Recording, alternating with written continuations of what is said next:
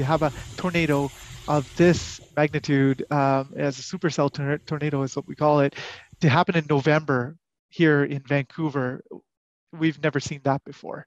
So this time of year to see it that intense, that was certainly very unique and something that meteorologists and weather watchers all around North America were very impressed by. Video and photo footage, we look for a condensed funnel that's making its way all the way to the surface, either water or ground. And definitely for that footage off the coast of YVR, we could see some splashing of the water and such too. So we definitely knew there was a tornado on the water. It impacted UBC, especially around the golf course area, where we did do a damage survey yesterday and determined that, yes, we can confirm a EF0 tornado at this point. Fairly rare here over land. I mean, waterspouts and tornadoes over the water, which are two of the same, they occur off the West Coast waters every year.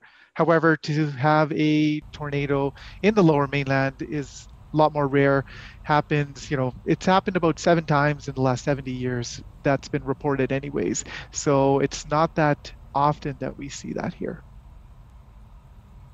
If this were to ever occur again and you see a tornado or there's a tornado watch or warning in effect, definitely make sure that you know that the safest place to be is indoors, in a basement or on a main floor of a house, away from windows and walls, in an interior hallway, washroom, closet, that kind of thing, and just to stay away from any flying objects.